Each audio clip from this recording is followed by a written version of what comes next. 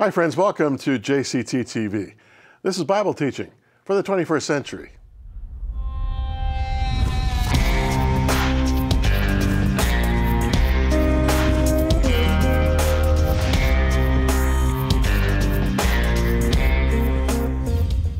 You know, sooner or later when you read the Bible or when you encounter Jesus, whether in other books or in conversation with people who are believers in Jesus, you reach the point of acceptance or rejection.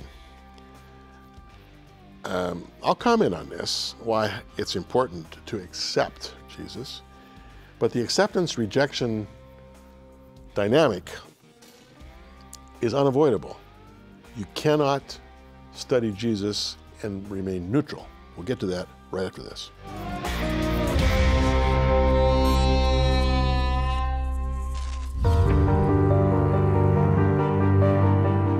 Cantelon's Casual Commentary, a companion guide as you study the Gospel of Matthew, along with your host, Jim Cantelon.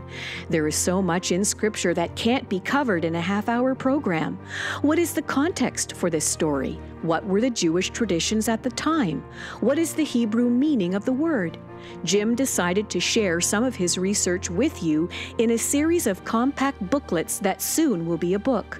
We'd like you to have a copy of Cantelon's Casual Commentary, edition number 1. Place your order with a meaningful gift and help us build this ministry. You may wish to become a monthly partner when you place your order.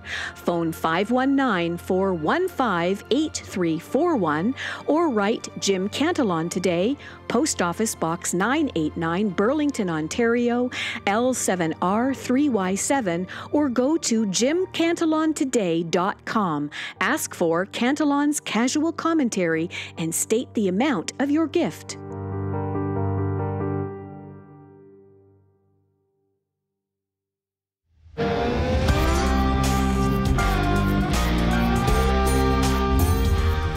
We're in Matthew 11, friends, and we're picking up in verse 20. Then he, Jesus, began to rebuke the cities in which most of his mighty works had been done, because they did not repent. Woe to you, Chorazin! Woe to you, Bethsaida! For if the mighty works which were done in you had been done in Tyre and Sidon, they would have repented long ago in sackcloth and ashes. But I say to you, it'll be more tolerable for Tyre and Sidon in the day of judgment than for you. And you, Capernaum, who are exalted to heaven, will be brought down to Hades. For if the mighty works which were done in you had been done in Sodom, it would have remained until this day. But I say to you that it should be more tolerable for the land of Sodom in the day of judgment than for you. Once again, Jesus uses hyperbole, which is exaggeration for the sake of emphasis. But he's making a very powerful and a profound point here. Basically, he is warning the people of his day, and by extension us who read today, that if we reject him, we are facing serious consequences. There's no specific charge here. You know, he mentions these cities, Chorazin, Bethsaida, Capernaum. But the implication is that cities in general numb our awareness of our ultimate dependence, not on commerce, but on the provision that a loving Heavenly Father gives freely to all people. I know there's this urban-rural discussion, if not debate, that has prevailed throughout the centuries. People say to this day, if you really want to get in touch with God, get in touch with nature.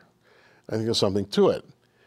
You get out into a forest of mighty redwoods on the eastern coast, western coast, pardon me, of California and Oregon, as I have done, and I mean, it's like a cathedral. You walk in there with trees that are 300 and 400 feet tall and they're about 20 feet in diameter, and you say, whoa, and it's totally silent. You can hear a pin drop. You're standing, you know, on the deadfall of hundreds of years of life. It's absolutely inspiring. You look at a mountain vista, or you dip your feet in a crystal clear, cold, icy mountain stream. You've never felt more alive in your life, and you have a sense of the holy, a sense of the profound genius of creation. You go into the cities and it's concrete and smoke and noise and rush and tension. Just the other day, my barber said, I'm getting out of here. I'm going to the country. I'm just fed up with people being angry all the time. Good point. I think the implication is that cities can be detrimental to our spiritual health. Okay? And I'm not suggesting for a minute we all leave the cities. No. Now, we know nothing of Chorazin, although I have a friend who lives in modern Chorazin. It's a small settlement of modern houses on the northern slopes above the Sea of Galilee. In fact, I used to rent a flat from him that he owned in Jerusalem.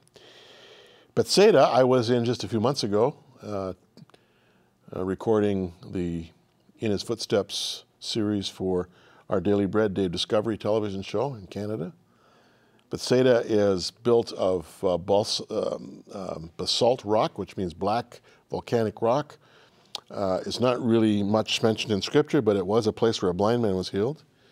Capernaum, of course, Kfar Nahum, was Jesus' adopted hometown, and he probably bunked in at Peter's house, which is right there almost on the shore of the lake.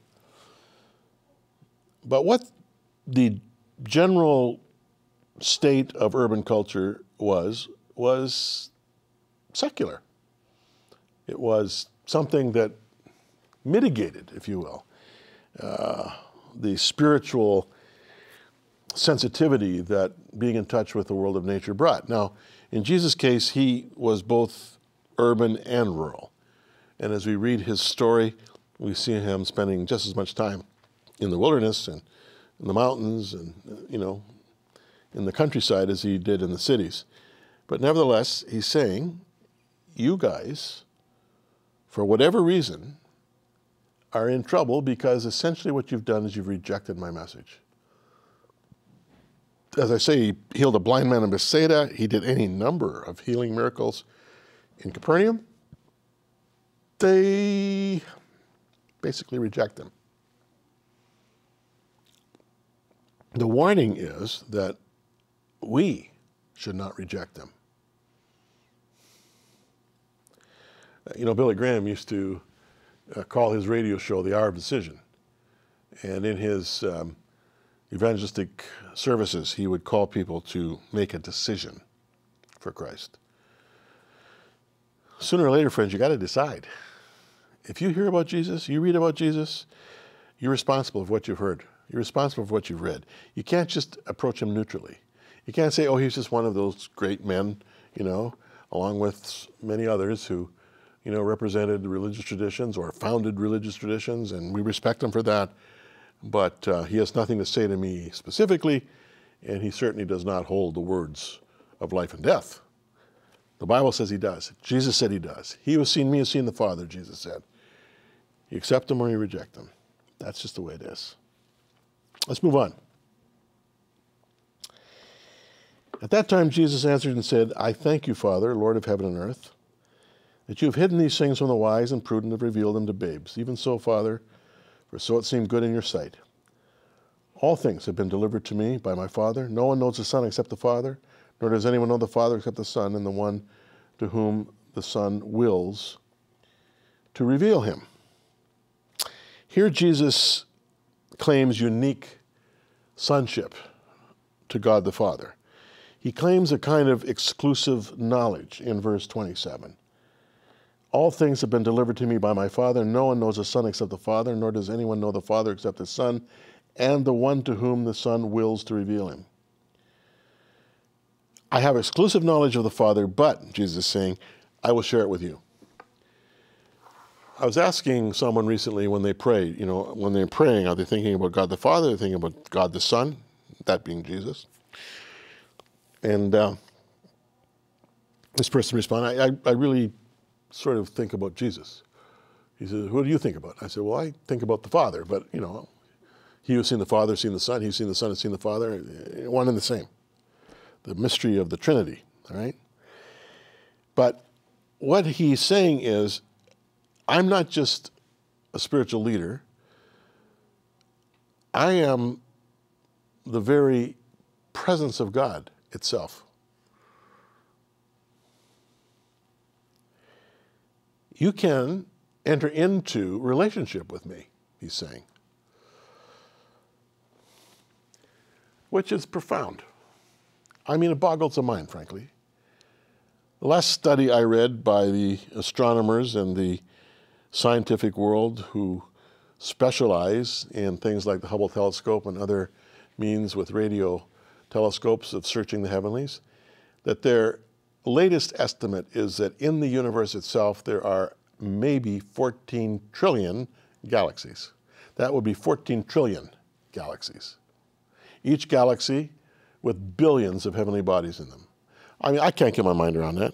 I just can't even begin to comprehend it. Jesus is claiming to be the Son of the God who made all of this. In fact, John will tell us that Jesus was the creative agent.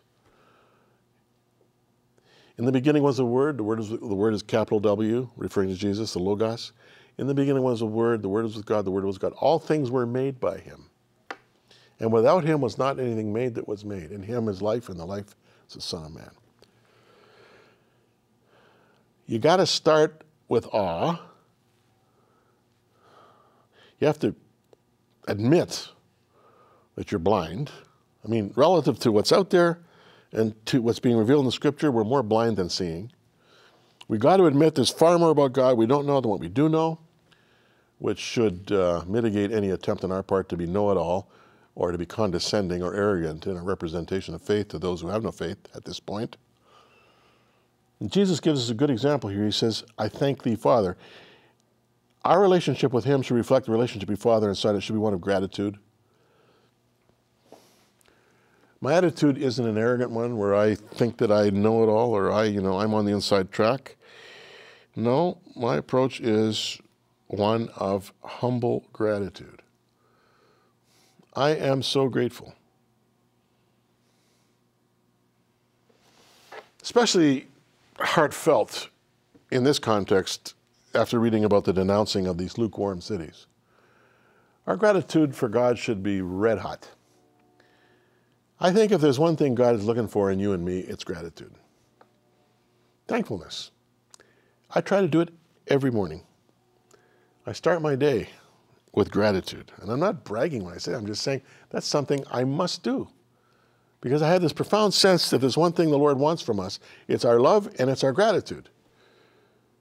You read the Old Testament, what was his knock against Israel? Time and time and time and time and time again. As you read the various prophetic utterances in Isaiah, Jeremiah, Ezekiel, or the 12 minor prophets like Hosea and Habakkuk and Amos and others. You've forgotten me, Israel. I'm the one that brought you out of Egypt. I'm the one that brought you through 40 years in the wilderness. I'm the one that parted the Red Sea. I'm the one. I'm the one. And yet you want to go after other gods? You want to serve that horrid god Moloch who requires your firstborn, throwing him into his big mouth full of fire? And you want that instead of the God of Abraham, Isaac, and Jacob? Ingratitude leads to all kinds of things, including forgetfulness. So let's follow Jesus' example and say, I thank you, Father. And let those words be the start of every day. I thank you, Father. 1, 2, 3, 4 words. And take it from there. Let the Lord know you've not forgotten him. Point made. Let's move on. Come to me, all you who labor and are heavy laden, and I will give you rest.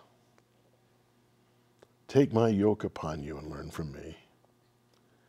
For I am gentle and lowly in heart, and you will find rest for your souls. For my yoke is easy and my burden is light.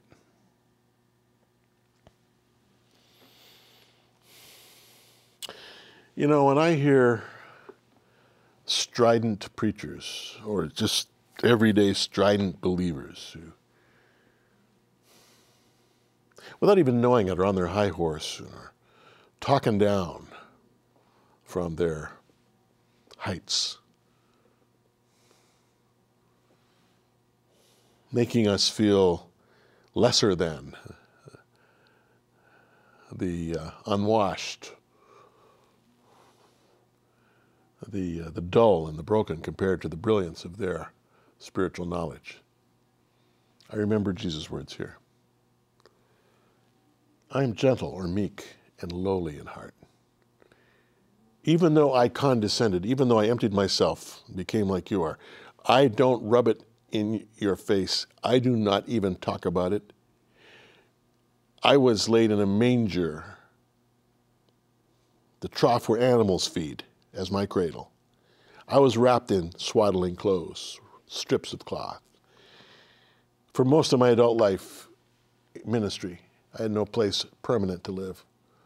Foxes have holes, birds of the air have nests, the Son of Man has nowhere to lay his head. I did not come to you in kingly clothing. I came into Jerusalem riding on a donkey, not a white charger. I allowed people to beat me without saying a word. This is the Jesus we're talking about here. I died so that you might live. I took your sin upon me so that you would not have to die spiritually. I've done it all for you because I love you. So, are you laboring and heavy laden today? Are you without rest today? Is your life full of stress and anxiety? Take my yoke upon you, Jesus said, and learn from me. I am gentle and lowly in heart. You can be gentle and lowly in heart too. And you're going to find rest for your souls. You say, how do I find rest? You commit yourself to Jesus. Well, whoa, what does that mean? Jesus simply says, come unto me. Okay, Jesus, I'm coming to you now, wherever you are. I believe you're there. Here I am. Remember me, I'm Jim. Boy, I need rest. My life is stressed. My life is broken. I feel I've failed. I feel like I have no peace. Jesus says, let me be your peace. My yoke is easy. My burden is light. I'm not going to lay a heavy religious weight on your shoulder. But I'm going to come alongside. I'm going to comfort you. In fact, I'm going to indwell you by my Holy Spirit, which is a supernatural indwelling. I can't explain that one, but it happens. And you begin to discover, as the scripture says in another place, peace that passes understanding. Peace that by all accounts shouldn't be there. What is there, because Jesus is there. Into my heart. Into my heart. Come into my heart, Lord Jesus. We used to sing in Sunday school. Beautiful little song. Genius. Invite him in. Do it now.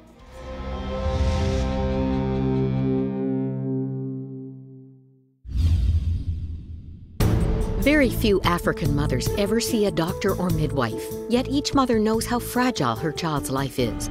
You see, 26,000 children under the age of 5 will die today because they don't have access to medical care.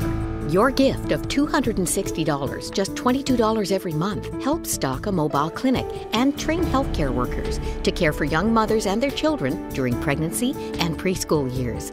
Join WOW Mother Care now. Protect the life of a mother and her child.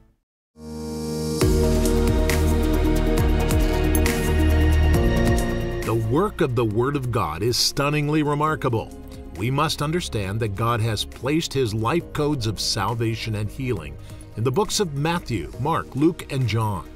And Jim Cantelon is focused on the messages that God has communicated through the Bible to you. If you have heard the Divine Mind speak to you through this program, then God has worked in an amazing way to reveal His Word. Remember that this program has cost, and we've been faithful to bring God's Word to you. If you desire to give an offering in any amount, we would appreciate it.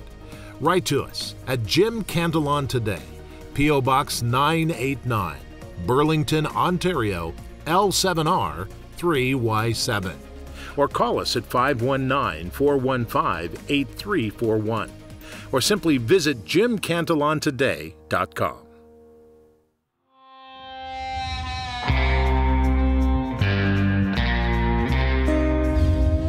Let me just add to what I said a moment ago and walk through verse 28 to 30 of Matthew 11. I'll read it again. Come to me, all you who labor and are heavy laden, I will give you rest.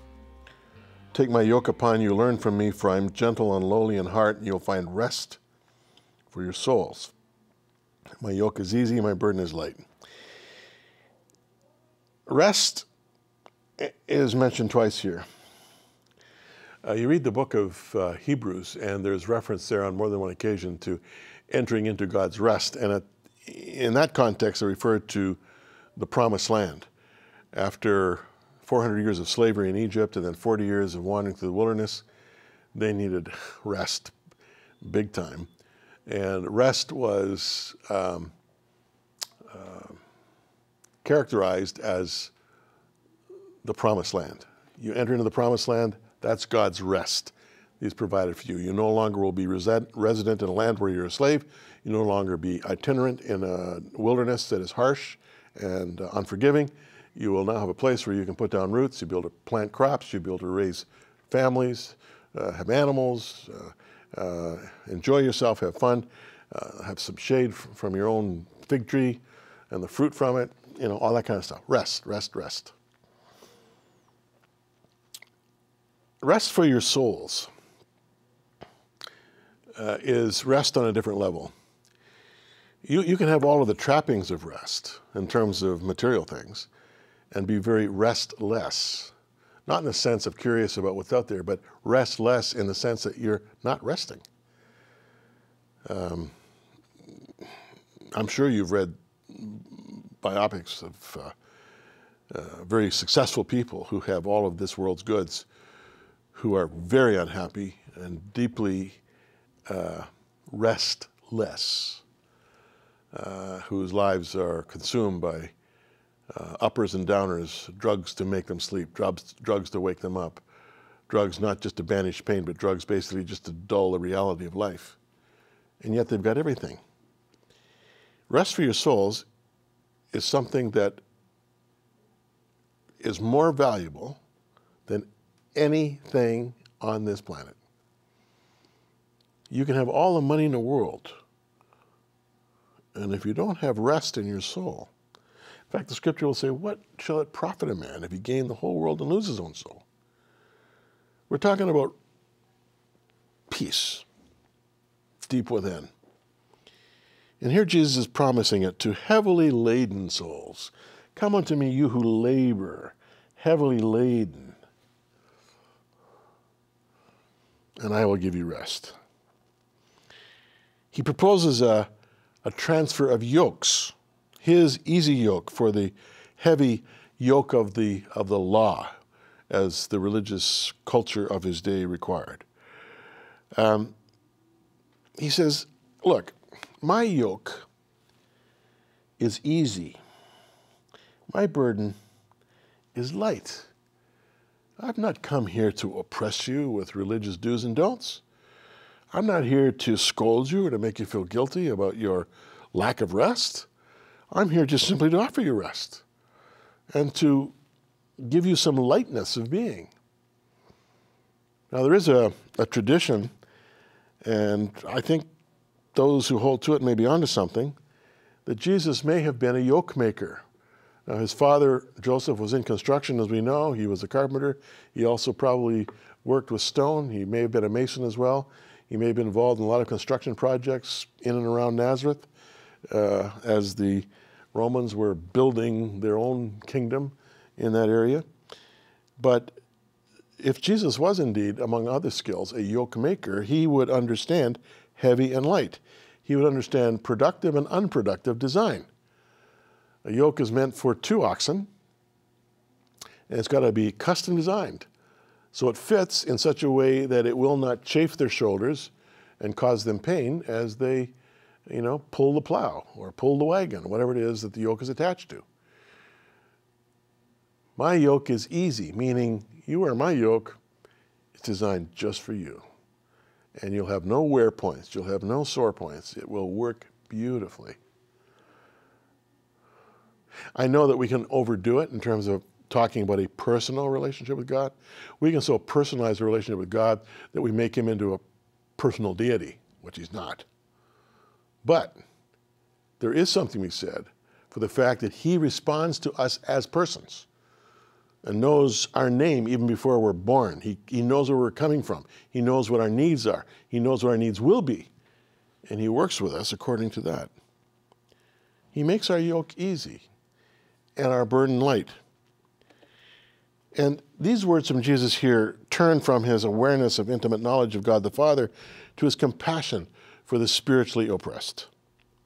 He offers rest from the burden of sin, relief from the yoke of bondage. And his only command, his only requirement, please love God and love your neighbor. Be righteous, be just. Full stop. Everything else is housekeeping.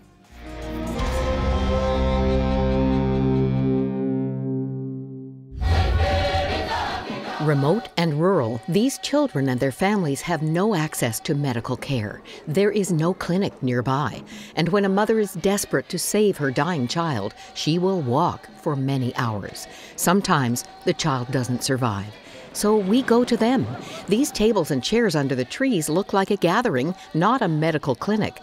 But the doctors and nurses are transforming the lives of the children and their families. They provide primary medical care, classes on sanitation, medicines, and a better understanding of HIV and AIDS. Most of all, they bring hope as they diagnose, treat, and educate families. This clinic is a gift from donors that will transform their lives. You can become part of that transformation. Your gift of $25 will provide health care for an entire family. $100 provides care for 6 families. Be a part of real change. Go to wowmission.ca/saveachild.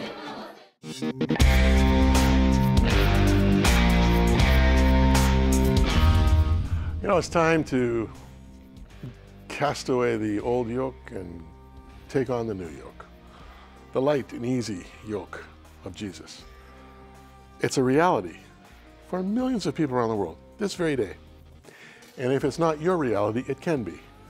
How do you begin? Jesus said, pray this way: God, be merciful to me, a sinner. Start there, the lowest point, and he will lift you up. Thanks for watching. I'm Jim Cantelon. Bye for now.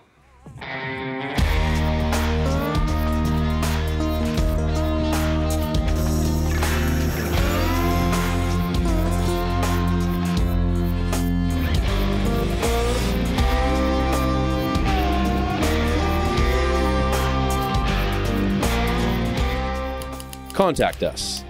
Jim Cantelon Today, P.O. Box 989, Burlington, Ontario, L7R 3Y7. If you're sending a check, make it payable to Jim Cantelon Today. Or visit us online at jimcantelontoday.com and click Support.